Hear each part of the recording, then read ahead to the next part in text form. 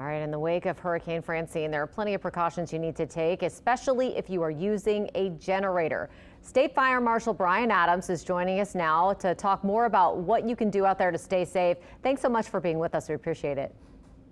Hi, Katie. Thank you. We appreciate you getting us on today. Yeah, we've heard this from fire official after the storm, before the storm.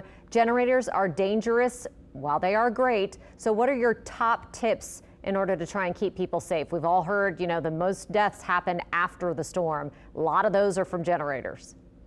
Yes, they are, Katie, and we appreciate the media being supportive of us getting our message out. So look, we want to make sure that everyone stays safe. If you're going to use a home generator, make sure that you have a carbon monoxide detector in your home on every floor. Do not place the generator in the home or near the windows or the doors. Make sure that if you're going to refuel it, you refuel it when it's cool, let it cool off for 15 to 20 minutes. Look, keep it away from those openings in those houses. And you're right, the statistics tell us that more people die after the hurricane passes, in the aftermath, those days after, when we start using those generators.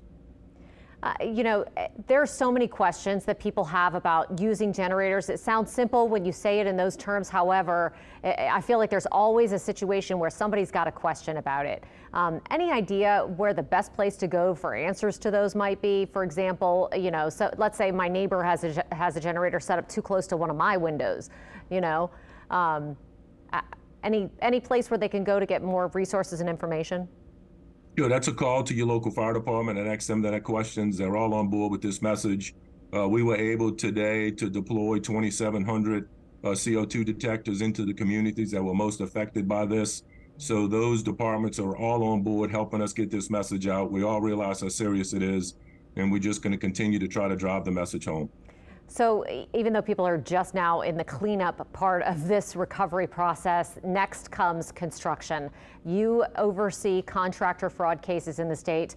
What should people be doing when they're deciding whether or not to hire a contractor, either for tree removal, for example, or all the way up to I have to replace, the back of my house because a tree fell on it?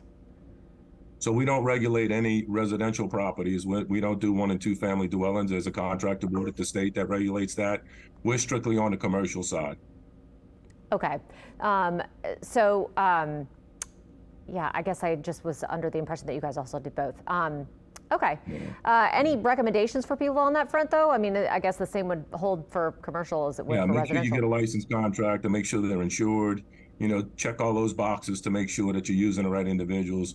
There's going to be those scammers out there trying to take advantage of people. It happens every hurricane.